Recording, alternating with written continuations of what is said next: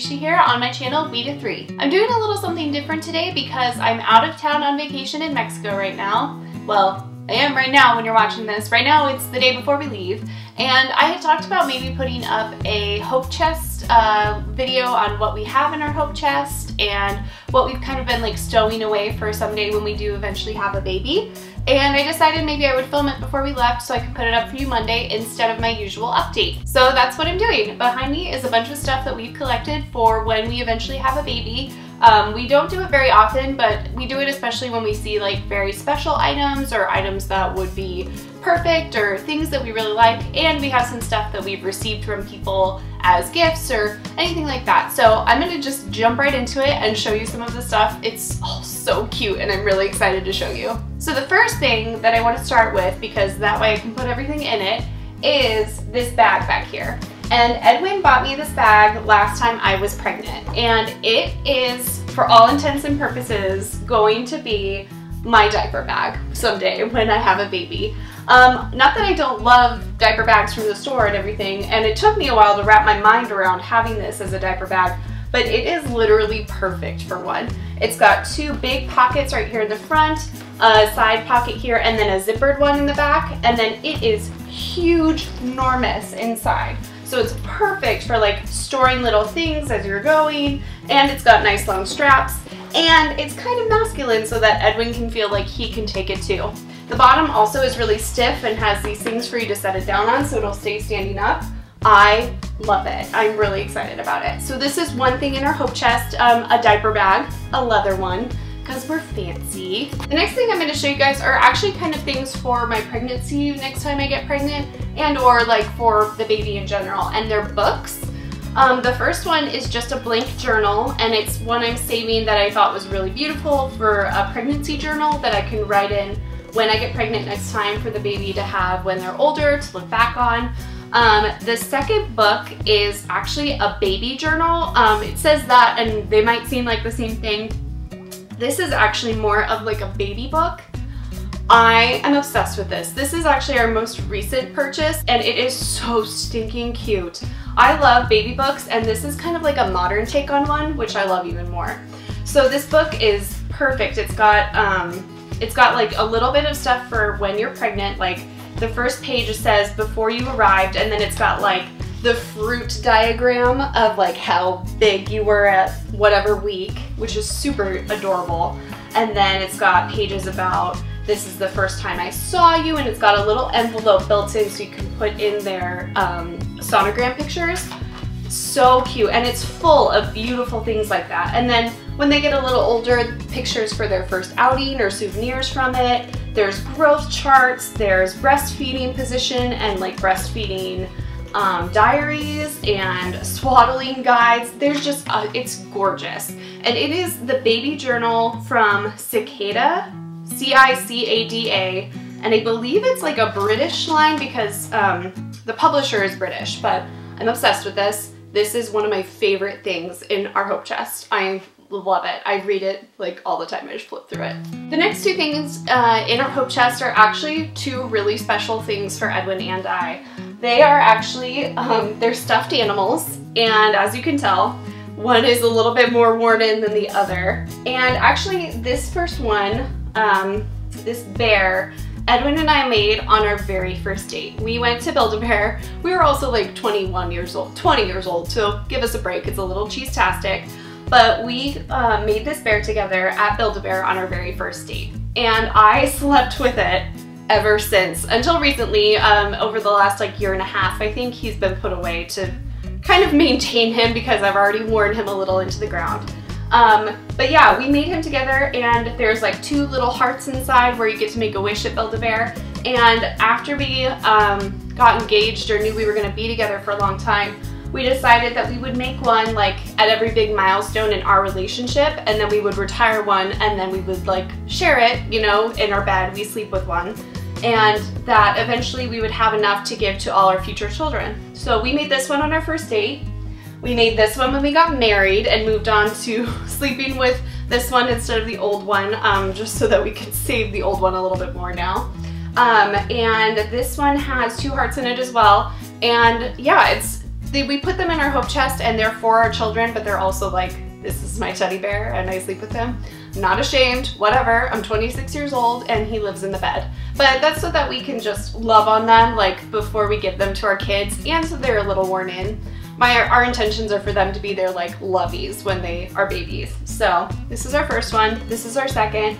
I think when we get pregnant next time, or maybe when we make it to like our gender reveal, when I'm next pregnant, maybe we'll make another one and retire this one so we can get to 3. Or maybe when the next baby is born, or our future baby is born, maybe that's when we'll make a third one. We want to get up to like 4 or 5 so that we have enough for like however many children we ever want to have. The next thing in our hope chest is actually not something as sentimental as those bears, which tug at my heartstrings every time I talk about them. I love those bears so much. But this is something that we just recently saw at Target and I died over, and I was like, well, we have to have that. And it's this beautiful blanket. It was limited edition and it's just like got beautiful tribal print all over it. And then the back side is fuzzy. And the tribal print on the front is kind of like a micro, like it's really small knit. And so it's like really soft, but it's also, I don't know, just like smooth, and I love this blanket. I think that it'll be like a big inspiration for our nursery whenever we have a baby, or we'll find a way to work it in because I'm obsessed with this blanket. It is so gorgeous. The last thing in our hope chest that I'm going to show you guys today are actually just clothes.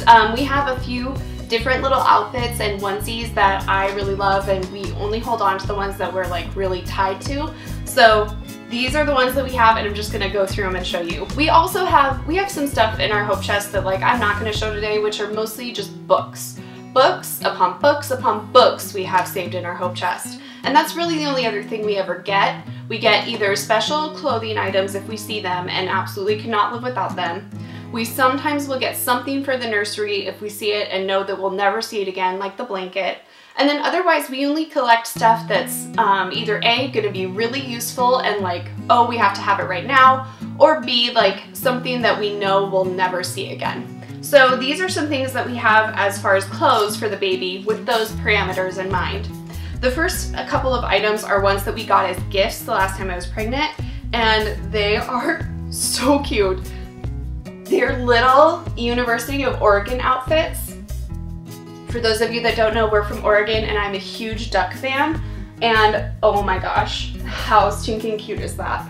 We have like 3 of them, so that's one of the onesies. These are the little pants that go with it. Oh my gosh, dang, that's cute. This is another one of the onesies. I mean, seriously. And all those 3 came together in a little package, and they were a gift, and I love them, and I don't even care if it's a girl. When we have a baby, I'm totally gonna make her wear them. These next ones are also gifts, and they're a little bit more gender neutral, and they're just outfits, and oh my gosh, I die.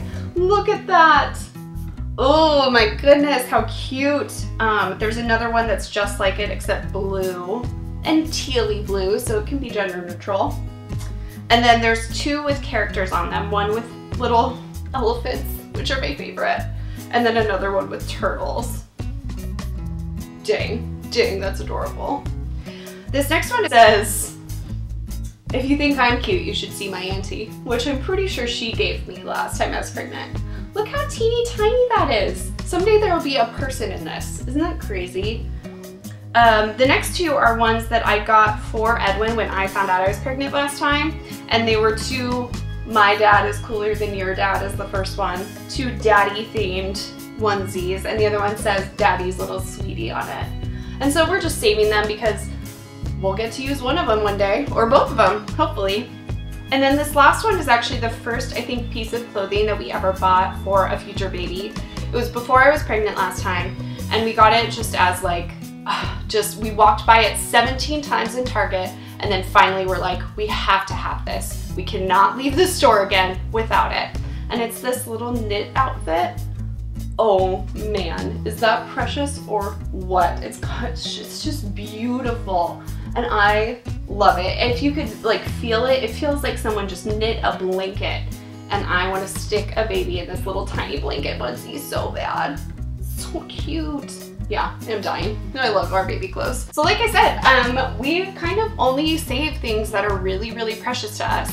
The books that we have are a big grouping of ones that we've either seen in the store that we really love or our own like childhood books that we've held on to for our future children. So I'm not going to bore you with like our stacks of them, but they're really cute. That's the other thing that we save.